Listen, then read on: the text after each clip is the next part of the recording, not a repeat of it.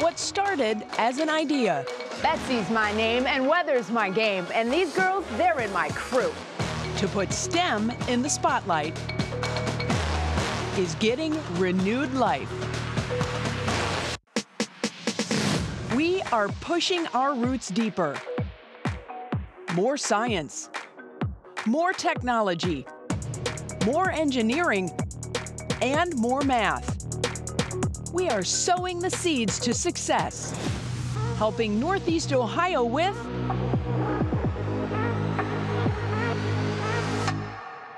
growing STEM.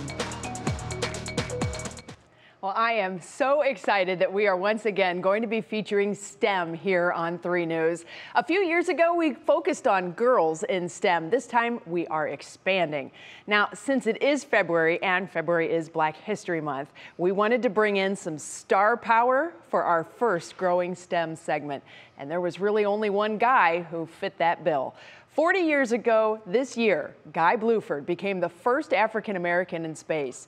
Well, now he's 80 years old, and his incredible career has settled here. He now lives here in Cleveland and continues working with and overseeing projects at NASA Glenn.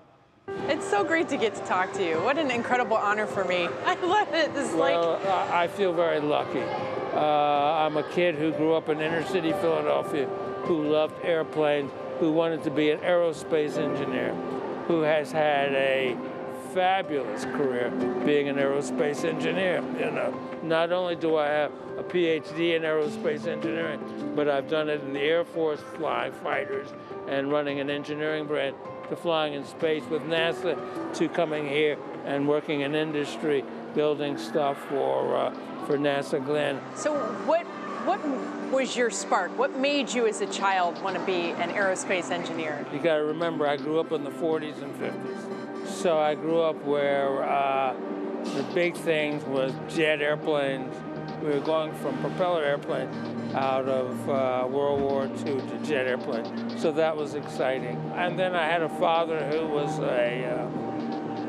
an engineer who enjoyed what he did. Were there any classes as you were growing up and in all of your educational pursuits, any classes that gave you trouble?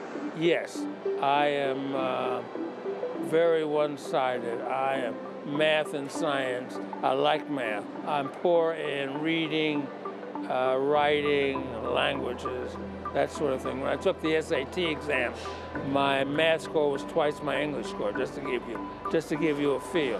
One of the things we're trying to achieve in this growing STEM is just showing kids and people of all ages, really, learners of all ages, that just because something is difficult doesn't mean that it isn't worth your time and worth your investment. Yeah. Interesting enough, people sort of assume that it was easy for me in math and science. No, it wasn't, but it was something that I was excited about, something that captured my interest.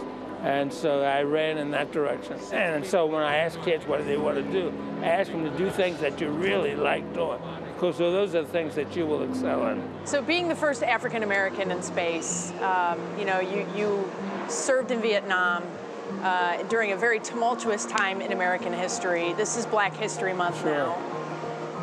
What was it like for you as an African American, paving this road that others have now walked on behind you? Yeah. What was that like for you? I enjoyed flying airplanes, so I just accepted it. I never really considered it a problem or any of that sort of thing. So I never thought myself being different than anybody else. I just accepted the fact that I ran down things that I enjoyed doing, and I went out there and did them. I told somebody that I went to pilot training. I had never seen a black pilot until I got to pilot training, but that never deterred me from being a pilot. 2, 1, 0. We have ignition and we have liftoff. All right, so I have to ask, what was it like? Well, flying in space is a great experience. Altitude 1 mile and a half. It was lots of fun. You get the view out the window, which is spectacular. Once again, you're working with some great people. You train with these people all the time, so it's a great team effort, and it's a lot of fun.